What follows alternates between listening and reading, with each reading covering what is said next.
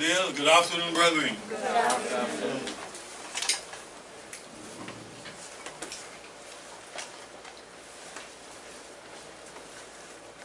Brethren, this is a happy day. This is a special event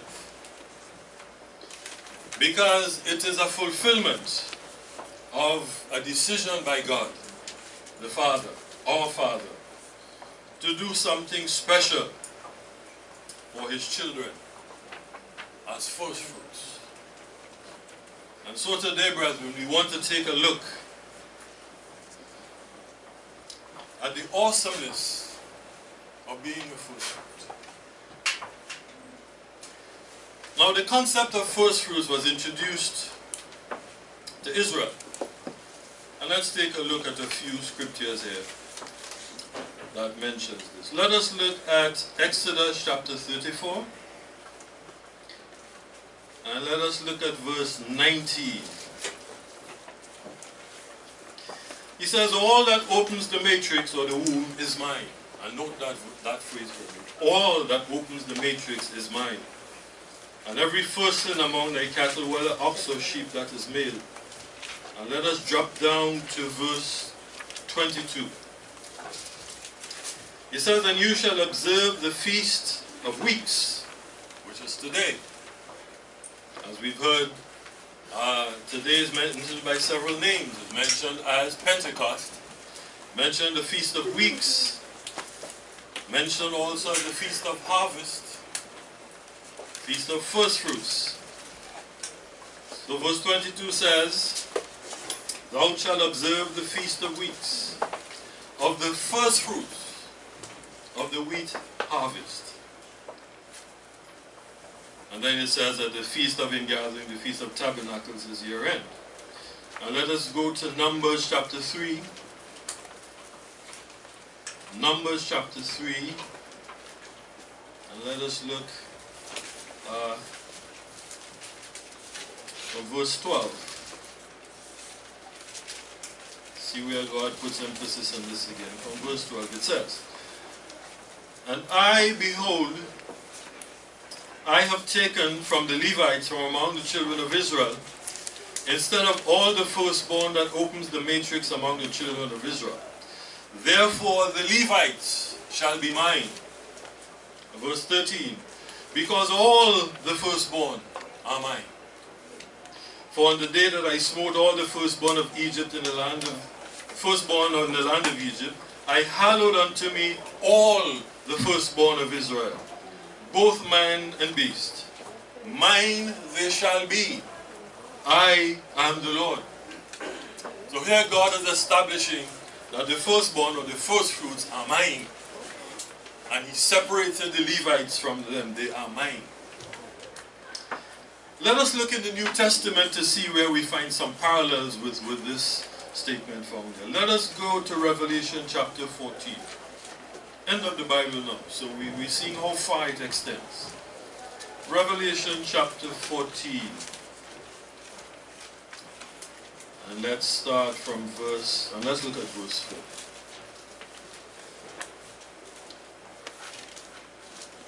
4. It says, verse 1, and I looked, and lo, a lamb stood on the mount of Zion, and with him 144,000, having his father's name written in their foreheads. No, 144,000 having his father's name. The lamb is Christ, and this group of people have the father's name written in their foreheads. And drop down to verse 4. These are they which were not defiled with women, meaning false religions, for they are virgins. These are they which follow the Lamb wheresoever he goes.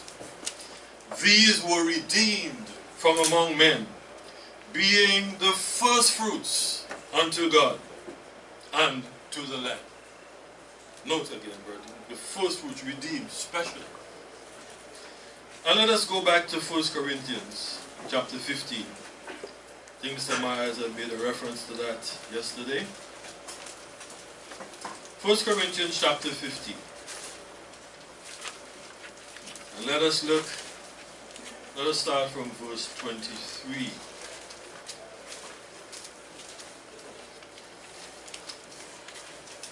Paul is writing here. He says, but every man in his own order.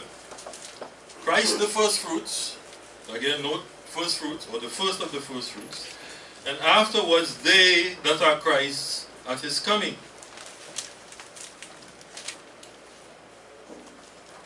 And then he goes into, you can read the rest of it, but the point I want to make, he establishes here that Christ as the firstfruits, and after Christ, they that are his at his coming. Now he was referring here to a ceremony that took place in the Old Testament. And if we go back to Leviticus chapter 23, we can see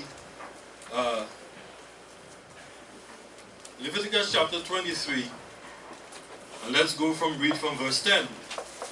It says, speak unto the children of Israel, and say unto them, when you come into the land which I gave unto you, and shall reap the harvest thereof, then shall you bring a sheaf of the firstfruits of your harvest unto the Lord. And he, the priest, shall wave the sheaf before the Lord to be accepted for you. On the morrow after the Sabbath, the priest shall wave it.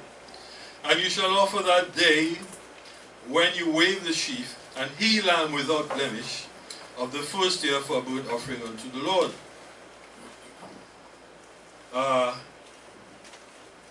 And let's drop down to verse 17. And you shall bring out of your habitations 2 wave loaves of 2/10 deals. They shall be of fine flour. They shall be baked with leaven. They are the firstfruits unto the Lord. Now what is happening here? Before the Israelites were allowed to reap of their crops, the priest would get a selection, a sampling from various places of a sheaf, one sheaf, the first fruit. And they would bring that to the high priest. And then he would choose from among this one and wave it before the Lord. They say actually what he would do, he would raise it like this, approach the altar, and then regress. And that was considered the waving. Now that sheaf represented Christ, who was the firstborn, the first human being from the dead to obtain eternal life. Now, that ceremony had to be performed before Israel was allowed to reap the harvest and do anything with it. That was the first thing that had to be done. Now, after the sheaf was offered, there were a lot of other sheaves left behind because they were brought from different things as the first fruit. But remember, Christ is the first of the first fruits. So the one that was offered up to the Lord represented Christ. And notice, nothing was done with it. You had to take it, offer it, and that was it. But then at verse 23 says now,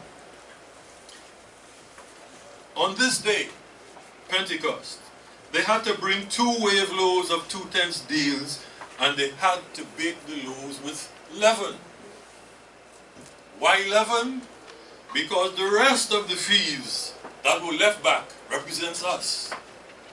But we have sinned, both in the Old Testament and the New Testament. They said the 2 loaves represented the Old Testament Christians, and the New Testament. All of us have sins. So they were baked with leaven, and then they had to wave them before the Lord. And he says what? They are the first fruits unto the Lord. So now, brethren, why is this feast also referred to as the feast of the first fruits? Why not simply Pentecost or the feast of the harvest? Christ is called the first of the first fruits. And after the high priest engaged in waving these two loaves before the Lord, God called them first fruits. What is the significance of it to be in first fruits? Is it a coincidence, brethren, that we are called first fruits. So what is God doing? God is naming a feast after us, who are also called first fruits. And he is saying that this is a feast of the first fruits.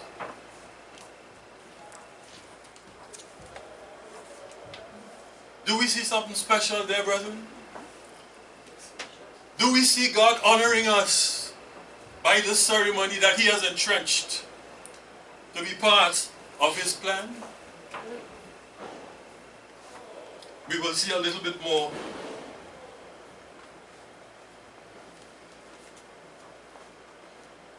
As I said, the laws represented Christians in both the Old and New Testaments because we have sin. But God calls them his first fruits. They may or may not have been made from the first fruit of the grain that had been left over. We're not sure on that. But God called them his first fruits. And look how he established the ceremony. Because Pentecost is also called the Feast of the First Fruits. So what God is doing is honoring us by establishing this feast. And let's go and see a statement that Paul made when he was, in a sense, musing on the significance of human beings. Let us turn to Hebrews chapter 2.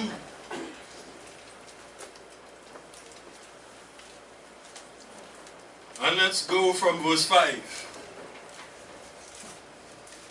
He says, for unto the angels has he not put into subjection the world to come, whereof we speak.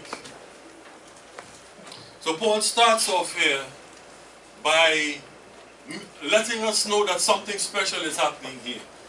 That in the world to come, it is not going to be put into subjection to angels. Why? He said, but one in a certain place, and he's being, I think, a bit differential here, because what he's about to quote is a psalm by David.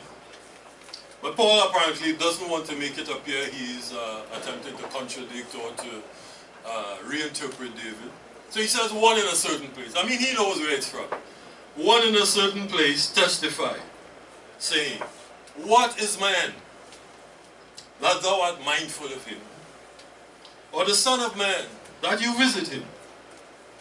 You made him a little lower than the angels. Some translations say, for a little while, lower than the angels. You crowned him with honor, with glory and honor, and did set him over the works of thy hands. You have put all things, brethren, in subjection under his feet. For in that he put all in subjection under him, he left nothing that is not put under him. But now we don't yet see all things put under him. But we see Jesus, who was made a little lower than the angels, or in other words, like us, for the suffering of death, crowned with glory and honor, that he, by the grace of God, should taste death for every man.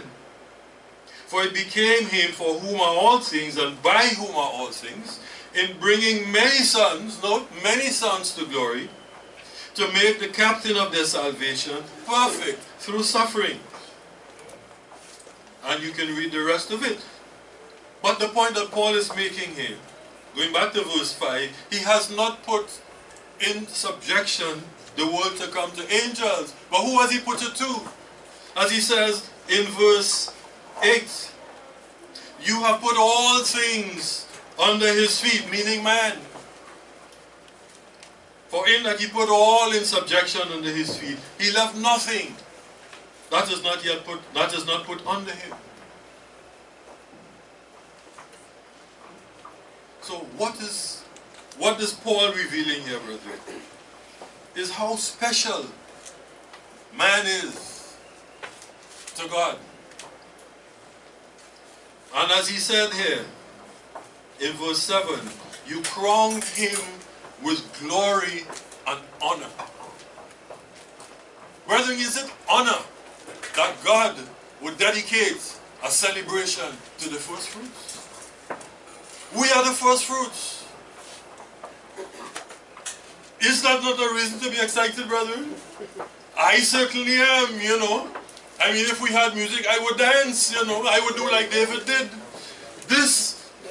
I mean, brethren, yesterday, after I prayed the opening prayer, it's like a vista was open to me.